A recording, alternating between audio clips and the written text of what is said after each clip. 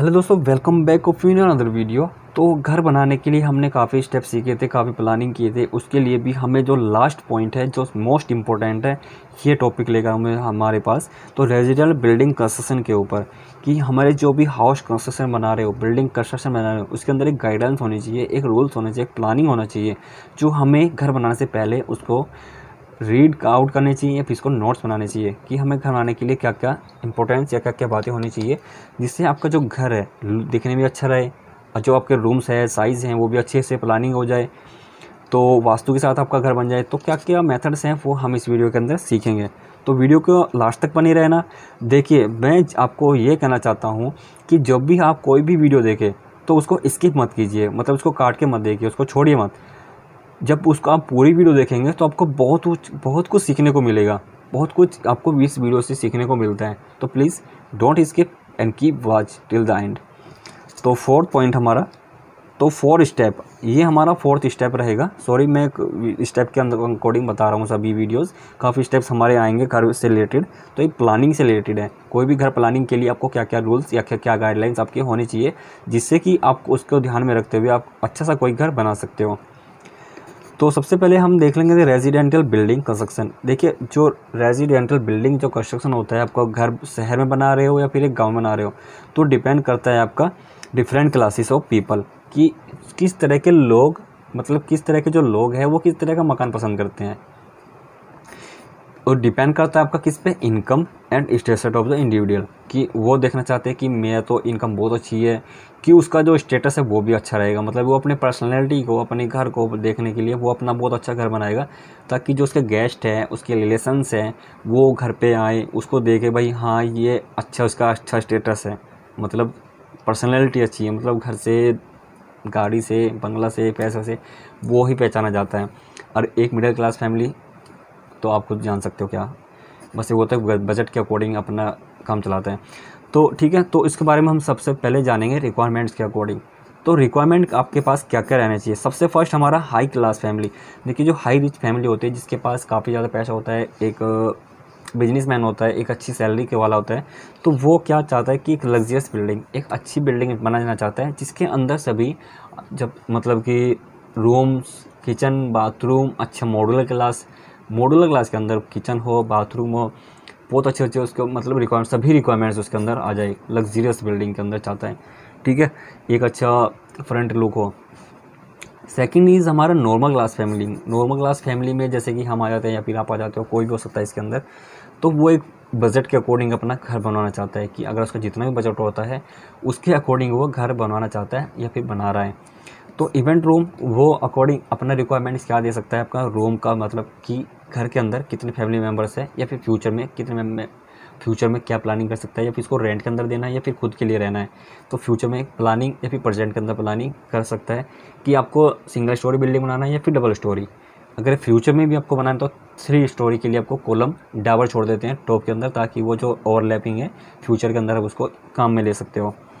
तो उसके लिए आपको रूम्स, टॉयलेट, किचन, देखिए ये तो बेसिक्स होते हैं जो आपको रिक्वायर्ड रहती है घर बनाने के लिए। एक सिंपल घर बनाने के लिए रूम चाहिए, टॉयलेट चाहिए, किचन चाहिए एंड स्टेयरकेस चाहिए, तो ये बेसिक्स रहते हैं। आपका स्टोर के लिए बताऊंगा, स्टोर भी बना सकते हैं उसके अंदर। तो स्टोर कहाँ पे यूज करते हैं, अगर आप किचन है, किचन के अंदर आप कपबोर्ड यूज करते हो, उसका आपका लिविंग रूम है, लिविंग रूम में आप कपबोर्ड यूज कर लेते हो, बट लेकिन एक लग्जरियस में ऐसा नहीं होता है, उसके लिए पूरा ही रूम अलग से स्टोरेज के लिए बना देते हो, ठीक है। अगर आप किचन है, किचन के लिए जो आप कपबोर्ड यूज करते हो, तो वहाँ पे आपका जितना भी किचन का सामान होता है वहाँ पे आप स्टोर कर सकते हो। लिविंग रूम के अंदर जितने भी आपके क्लोथ्स हैं या फिर कोई भी रिक्वायरमेंट है, तो वो आप कपबोर्ड के अंदर यूज कर सकते हो। दूसरा, आप क्या करते हो, स्लैब डाल देते हो, लिविंग रूम के ऊपर एक स्लैब डाल देते हो, तो सेकंड स्लैब इसको बोल सकते हो, या फिर एक लिंटर भी बोल सकते हो आप इसको।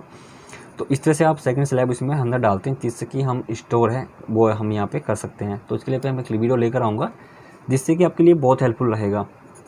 उसके बाद हमारा लिविएबल एरिया, जहाँ पे मतलब कि घर रहने के लिए उसमें मिनिमम टोटल प्लॉट का कितना घर आपको मिनिमम बनाना चाहिए, डिपेंड करता है लोकेशन में, मतलब कि सेक्टर के अंदर रह रहे हो, सिटी के अंदर रह रहे हो, या फिर एक रूरल के घर पे रह रहे हो, मतलब एक सिंपल फैमिली के अंदर वहाँ पे रह रहे हो, प्लान के अंदर। तो वहाँ पे मिनिमम 50 to 65% की डिपेंड करता है आपका कॉलोनी के ऊपर, कि किस कॉलोनी में आप रहते हो, किस सेक्टर के अंदर रहते हो, कि आप वहाँ के रूल्स हैं तो उनको फॉलो करके ही आपको बनाना होता है। उसके बाद हमारा स्टैंडर्ड रेजिडेंटल बिल्डिंग ऑफ बंगला। देखिए कोई भी स्टैंडर्ड जो बिल्डिंग होती है या फिर बंगला होता है, उसके अंदर जो रिक्वायरमेंट्स रहती है, आपका ड्राइंग रूम्स हो गया, डाइनिंग रूम हो गया, बेडरूम हो गया, आपका ऑफिस हो गया, ठीक है, आपका गेस्ट रूम होता है, किचन हो गया, स्टोर, पेंट्री, ड्रेसिंग रूम हो गया, आपका बाथ एंड वाटर क्लोजेट हो गया, फ्रंट एंड रियर वरांदा और स्टेयर। तो ये इसके अकॉर्डिंग और एक्सेट्रा, इसके अंदर आप कोई भी और एक्स्ट्रा ले सकते हो इसके अंदर। तो ये क्या होता है, लग्जरियस बंगला के अंदर यूज रिक्वायरमेंट रहती है। उसको डाइनिंग रूम भी चाहिए, ड्राइंग रूम भी चाहिए, जहाँ पे आप रसोई से आने के बाद डाइनिंग रूम में आप खाना बैठ के अच्छे से खाएंगे, ड्राइंग रूम के अंदर गेस्ट रूम को अच्छे से बैठाएंगे तो वहाँ पे भी होना चाहिए। एक लॉबी भी ले सकते हो, ड्राइंग रूम की जगह आप अच्छे से लॉबी में भी स्टोर मतलब गेस्ट रूम को आप कर सकते हो। तो डिफरेंट रिक्वायरमेंट्स रहती है एक लग्जरियस हाउस कंस्ट्रक्शन के लिए। और एक नॉर्मल कंस्ट्रक्शन के लिए क्या क्या रहता है, क्या क्या रिक्वायरमेंट्स रहती है, वो रिक्वायरमेंट करता है पीपल एंड स्टाफ की घर के अंदर कितने पीपल हैं, तो क्या क्या उनकी रिक्वायरमेंट रहती है। किचन दे देंगे, एक बाथरूम दे देंगे, तो बस ये सिंपल सा घर उनके लिए मैनुअली रहता है। और डिपेंड करता है कि घर के मेंबर्स पर भी, वो प्लान करते हैं घर के सभी को मिलकर साथ में वो प्लानिंग करेंगे। आपके बिल्ड अगर खुद से बनवाना चाहते हैं, खुद से घर पर प्लानिंग करेंगे, या फिर वो अच्छा घर बनाना चाहते हैं तो वो आर्किटेक्ट एंड बिल्डर से प्लानिंग करेंगे, क्योंकि उसको बिल्डर से बनवाना है, आर्किटेक्ट से उसको ड्राइंग बनवानी है। उसके बाद आपको वो डिस्कस करेंगे कि आपको स्ट्रक्चरल बनवाना है, मतलब कि फ्यूचर के अंदर बना रहे, मतलब अर्थक्वेक का उस पर कोई इफेक्ट ना हो, तो उसके लिए आपको कॉलम बीम आपको देने होते हैं, फ्रेम स्ट्रक्चर बनवाएं।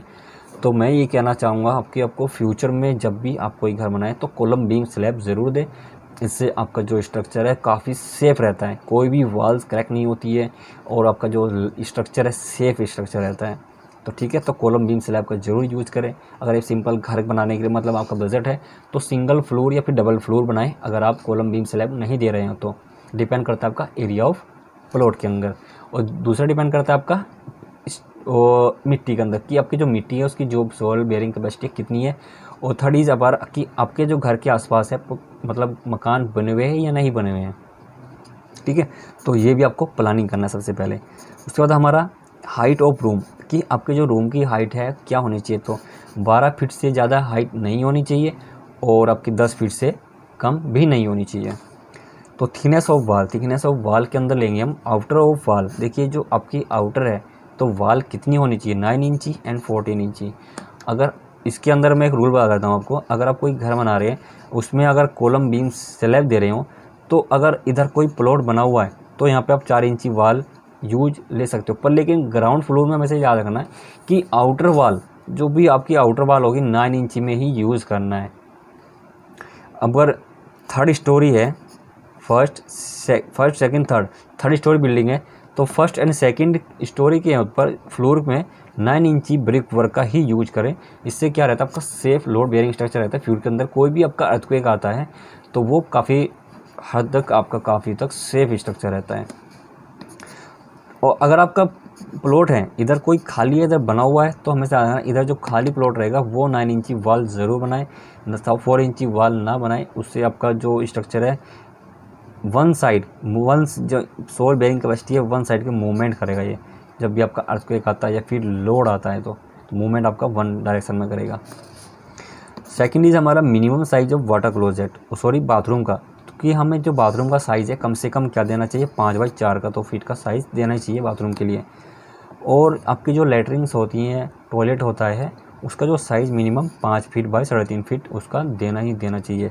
5 फीट आपकी जैसे कि लंबाई ले लेते हैं और 3-3.5 फीट आपकी चौड़ाई ले लेते हैं, डिपेंड करता है आपका रिक्वायरमेंट के अकॉर्डिंग।